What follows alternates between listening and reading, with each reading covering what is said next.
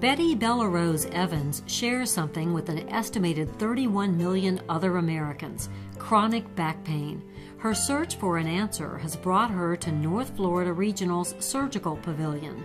On this day, pain specialist Dr. Robert Guskiewicz is preparing to place a spinal cord stimulator to relieve that debilitating pain.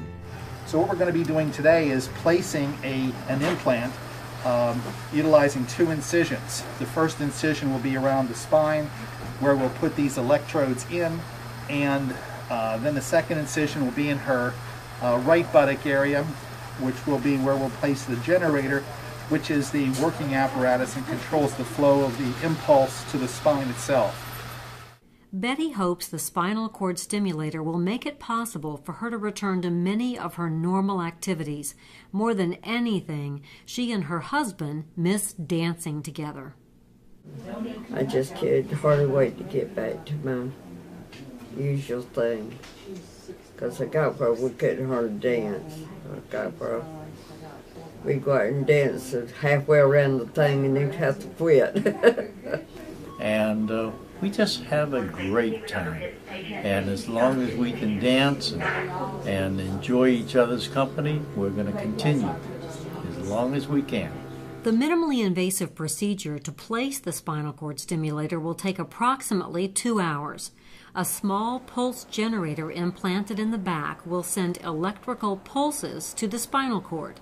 These pulses interfere with the nerve impulses that make patients feel pain and change the pain into a tingling feeling.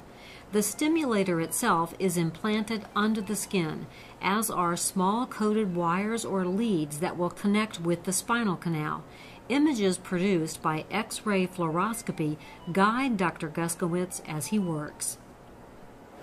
With the leads coming out and being secured to the fascia. Dr. Guskiewicz and surgical staff analyze the device to make sure it's working properly before the small surgical incisions are closed. In the weeks ahead, Betty will return to see her doctor for adjustments of her spinal cord stimulator and to learn how she will make those adjustments herself in the future. If all goes well, a return to the dancing floor will be possible. Can I go dancing? Not quite yet. We'll see you next week, okay? So, and again, like we said, maybe a little bit of a waltz, but no dipping or swings or anything like that. I had done that in a while, no way. Well, we'll get you back as far as doing that then. Business card, we'll point the card and hold this on. Okay. That's good. It's either that or I lay you on my back and carry you. Sure.